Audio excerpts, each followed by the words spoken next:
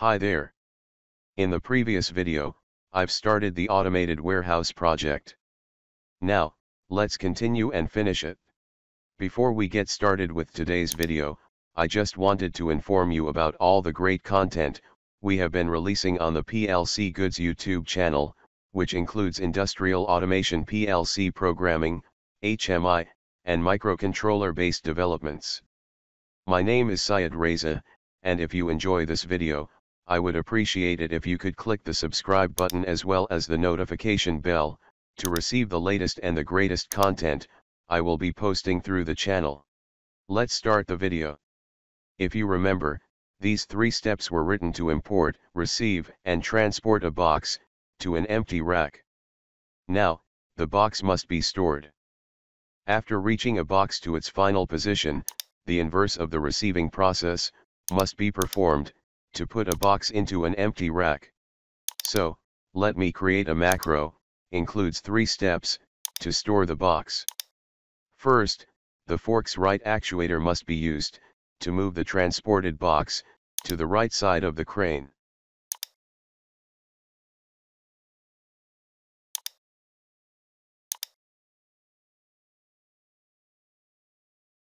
Note that the crane has a sensor whose name is at right. It is equal to true when the forks are opened completely at the right side of the crane. So, I can use it here as the transition condition. At the next step, I must reset the lift actuator. Remember, I've enabled this actuator during the receiving step to lift the box.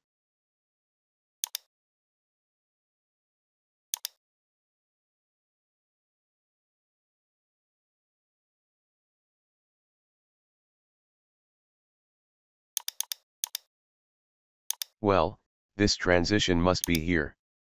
Like the receiving process, let's determine a constant time for this step, and also the next one.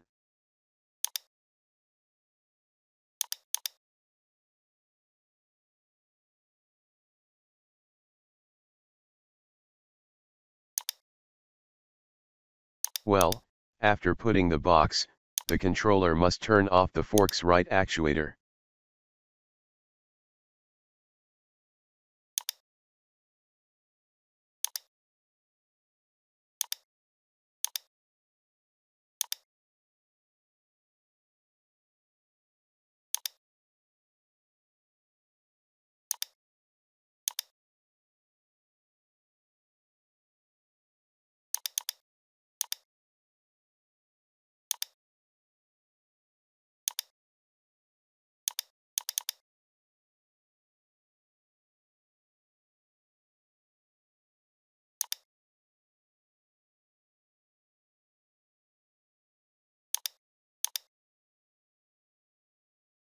Alright, after putting the box, the final step is that the crane must go to its initial position to receive another box.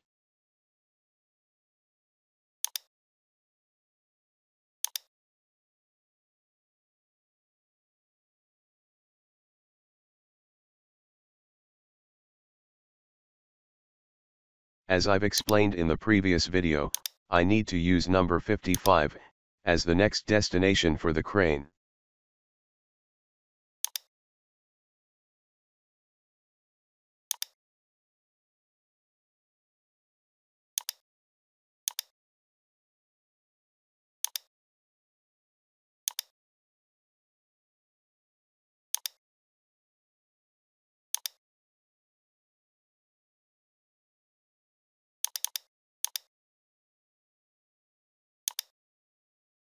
Again, I can detect falling edge at the sensor, whose name is moving X, as the transition condition. It means the crane has reached its initial position.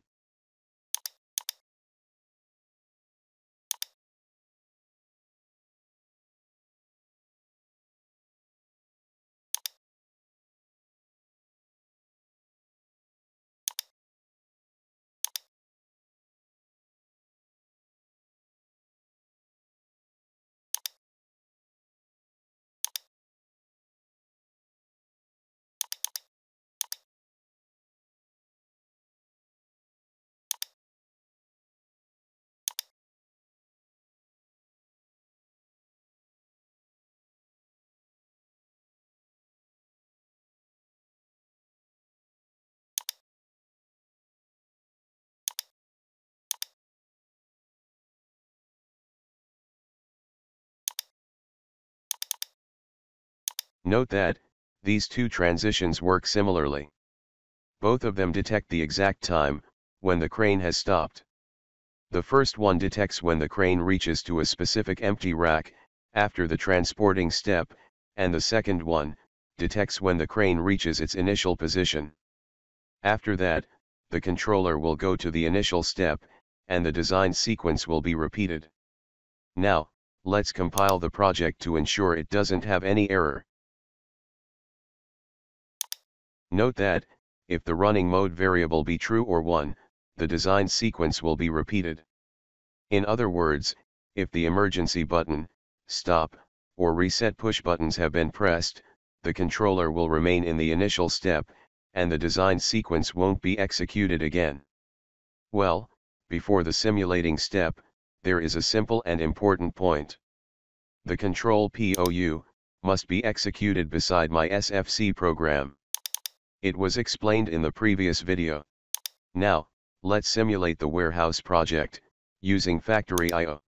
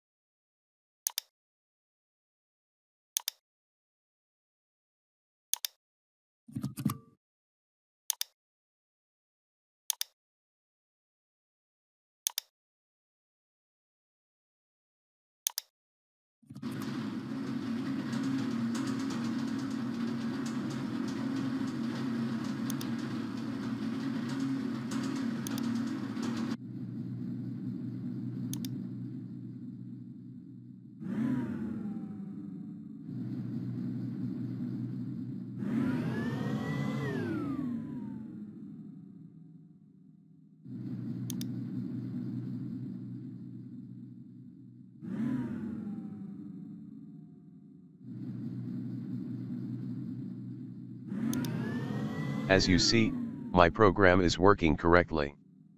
Note that, if the stop push button is pressed, the process will be stopped at the end of the current sequence. But what about emergency conditions, that the process must be stopped immediately?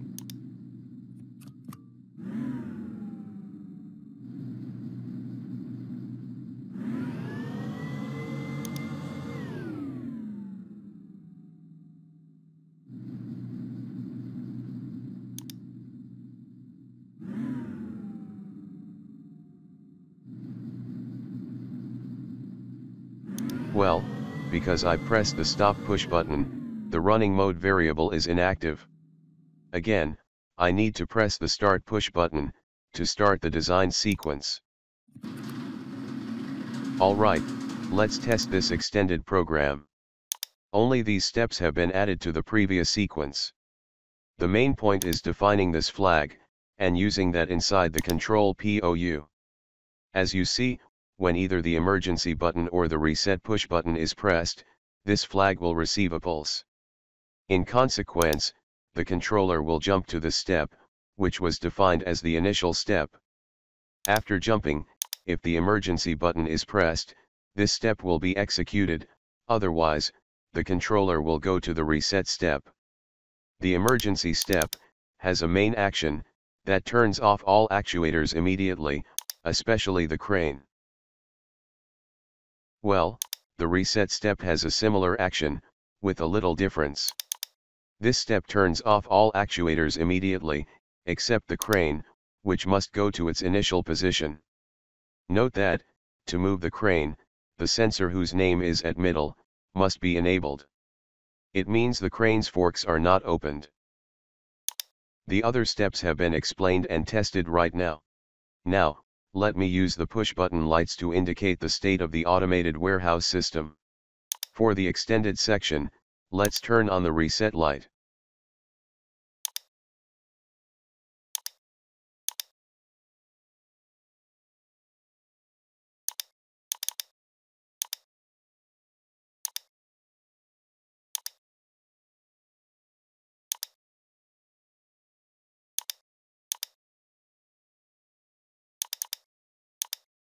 As you know, at this step, the start push button must be pressed, to start the normal sequence to receive, transport, and store a box. So, let's use the start light for this step. Finally, let's turn on the stop light when the normal process is executing.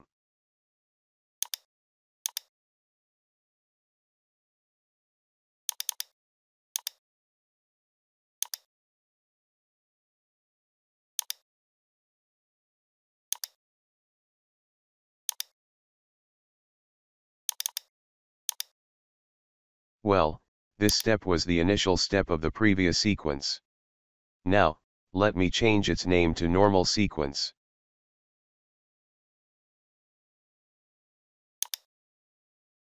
Let's compile the project. Well, some errors have been detected. This step does not exist in my program. I've changed its name right now. So, let's select the normal sequence step. Now, let's test the project. During that, I will use the emergency button and the reset push button, to see their effects on the design sequence. Remember, the demo version of CODESYS software must be stopped and started every 2 hours, and probably you will need to do the connection process again.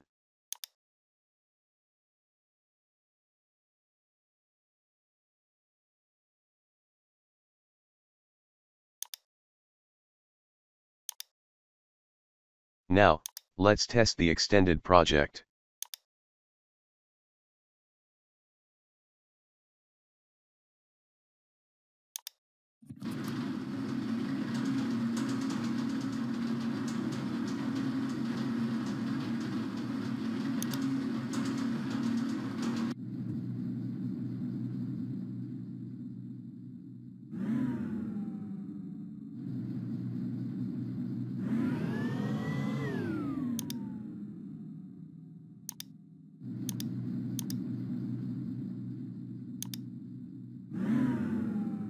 Let me press the emergency button.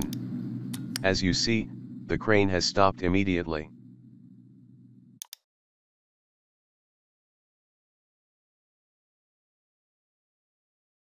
Now, I need to press the reset push button.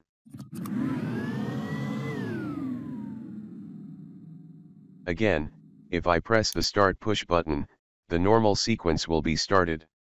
After that, I'll press the reset push button to see its performance. Again, I need to press the start push button, to start the normal sequence.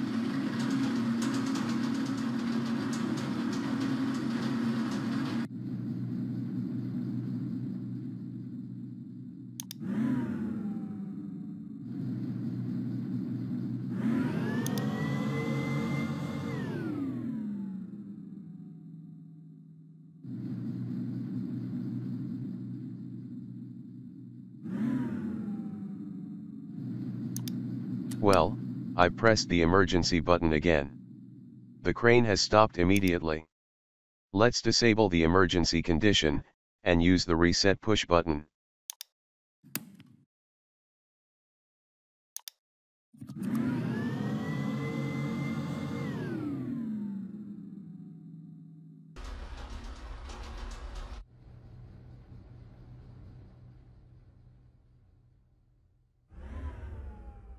Note that, the current project can be extended again. For example, it needs a similar sequence, to pick up stored boxes, and put them on the other 2 conveyors, on the other side of the crane.